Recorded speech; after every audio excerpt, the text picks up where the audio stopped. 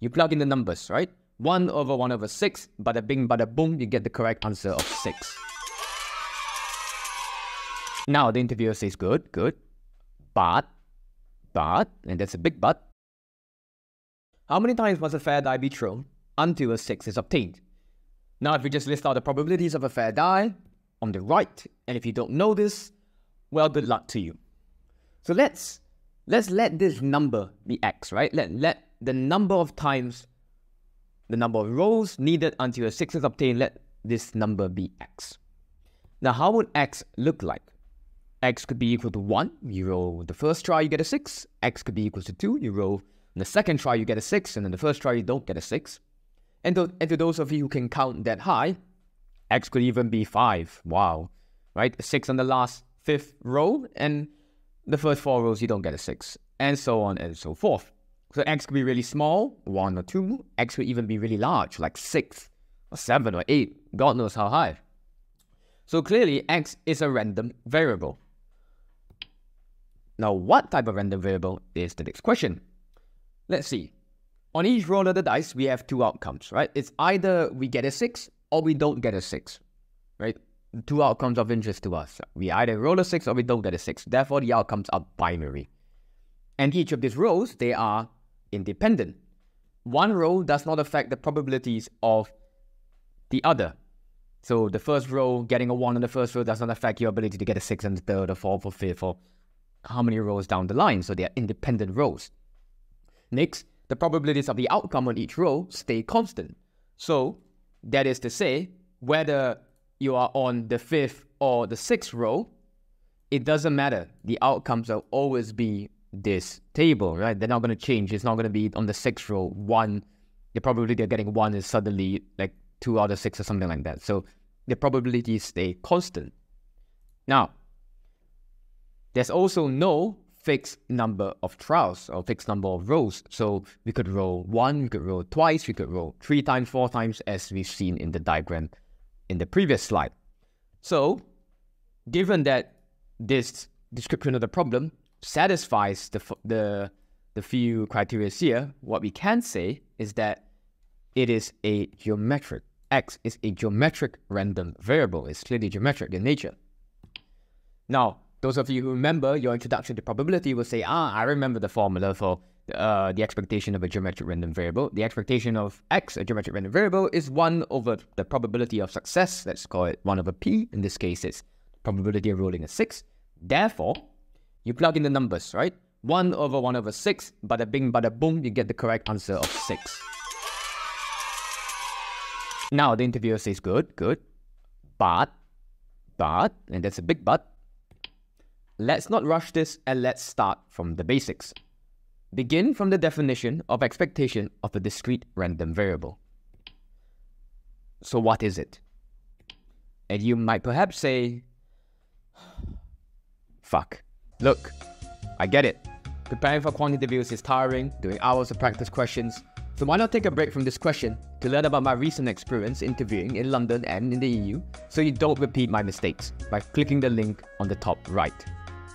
And now, back to the question.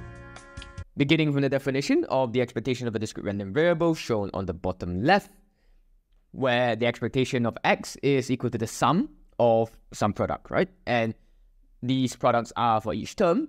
For each possible value of x, it is a product of this value of x and multiplied by the probability of this value of x occurring. So let's say it's 1. Let's say we have 1 row.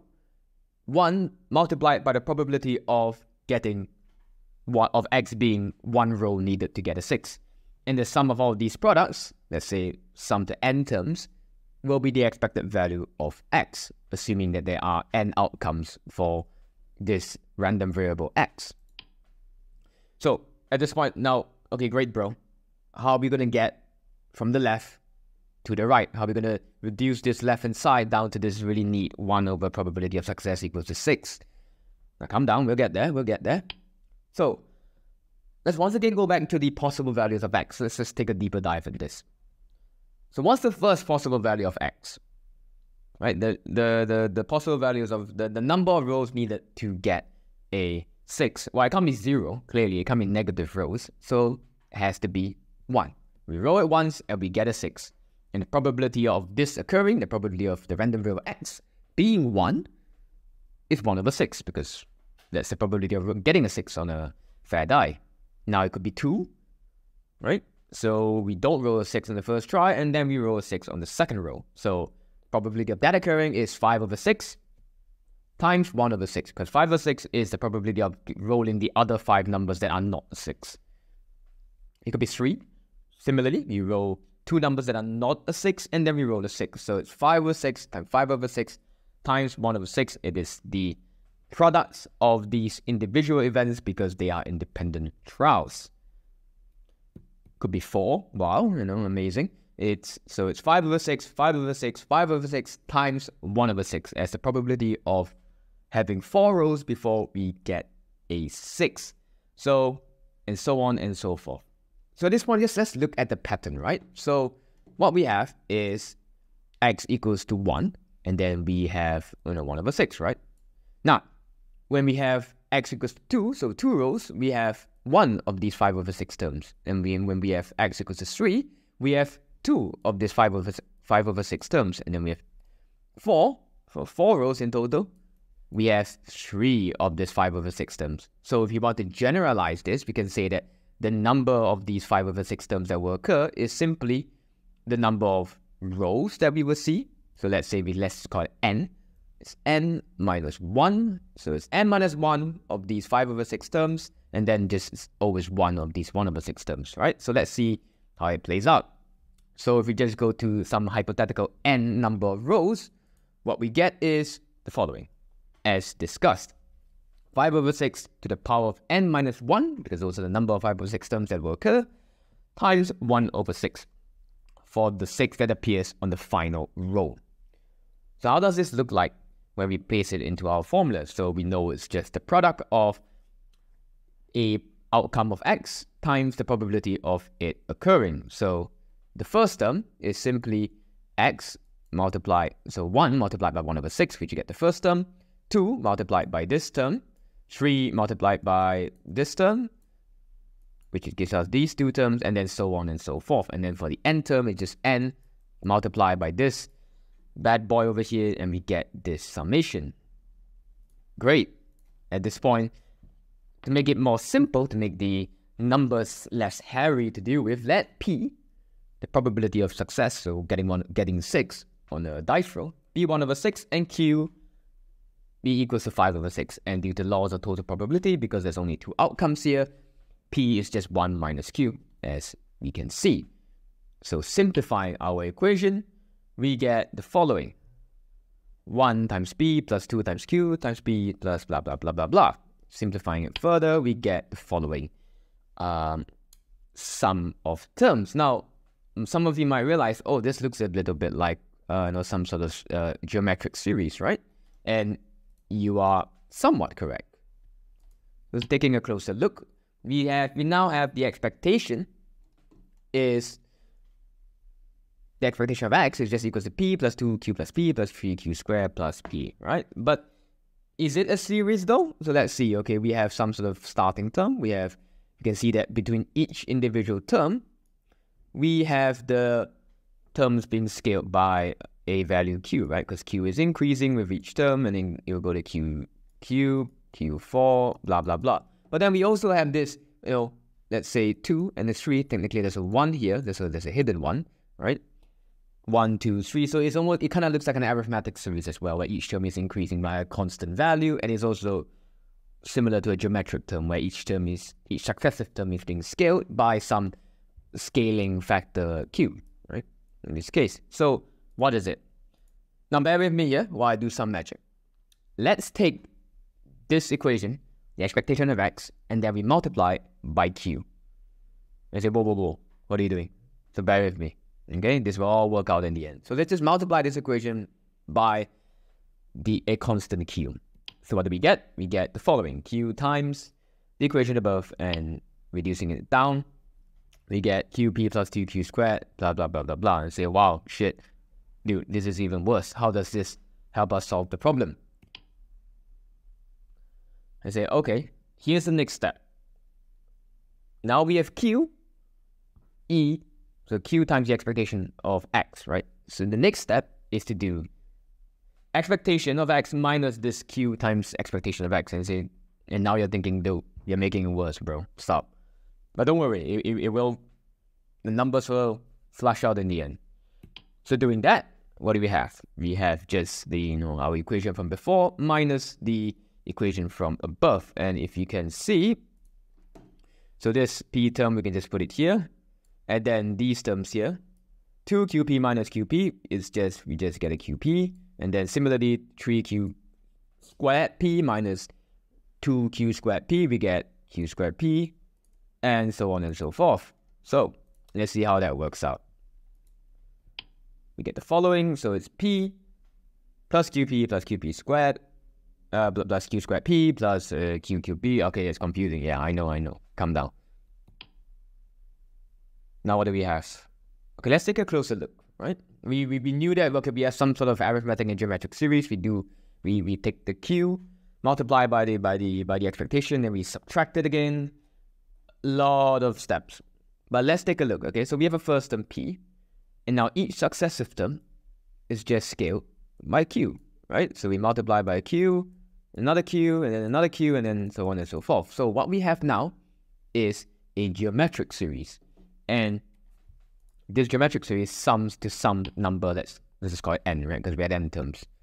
So what we have after doing all that mumbo jumbo is a geometric series that sums to n terms, right? Where n is some really large number. So those of you remember, the finite sum of a geometric series, as shown on the top right, is equals to a1, so the first term, in this case, our first term, to those of you who can't see, is just p. And r, being our common ratio, so what's the common ratio between each successive term, is simply just q. So r, in this case, is equals to q, and a1 is equals to p. Great. So plugging in the equations, we get p times 1 minus q to the power of n. This entire thing divided by 1 minus q. Okay, great. But now we're stuck with the problem of q. With the problem of n. So n, we know, can go to a ridiculously large number, right? Because you could roll, let's say 1,000 times, and then on 999 you don't get a 6, and then on the 1,000th row you get a 6. So it can be a large number. So this large number, n, goes to positive infinity. Infinitesimally large. So let's just substitute that in. So now it's a sum to an infinite number of terms. And if you remember, p equals 1 over 6 and q equals 5 over 6. Both these numbers are less than 1, right? 1 over 6, 5 over 6, they are both less than 1, okay? Now, so let's think about this q term here. So q is a number that's less than 1, and we are raising this number to a really, really, really large number. So if you think q, this number is 0.83 something, right? So let's just call it 0.8, right? So if you take 0.8 times any number x gets smaller. So if you take this scaling factor that makes a number smaller, times it by an already small number, and then we just repeat this an infinite number of times, it gets smaller, smaller, smaller, smaller, smaller, smaller. To what does this term go to? If it tends to infinity, it goes to 0. So what do we have next? We get p times 1 minus 0 over 1 minus q, which gives us p over 1 minus q, which so happens to be the formula for an infinite sum of a geometric series given, and I didn't add this in, given that r is less than 0. So r is less than 1, right? So we make sure that this term here, this gets smaller and smaller and smaller, and then it goes to 0, and then this just reduces down to this. So great. So p over 1 minus q. Okay, great. How does that help us? But remember, 1 minus q is just the same as p. So p over p equals to 1. Yay, great. Looks neat, right? This entire series sums to 1. So how does this help us? Let's remember how we got this series. This series is the difference between the expected value of x and q times the expected value of x. Let's put that back. Let's put that back in. And then I think now you can see the magic happening. Doing some rearranging, expected value of x equals to 1 over 1 minus q. And as we discussed in the previous slide, 1 over 1 minus q is just equals to p. And p is equals to 1 over 6. And therefore, we got our answer. At this point, your interviewer silently nods his head in approval. And he says, great. Now for your next question, click the video on the right.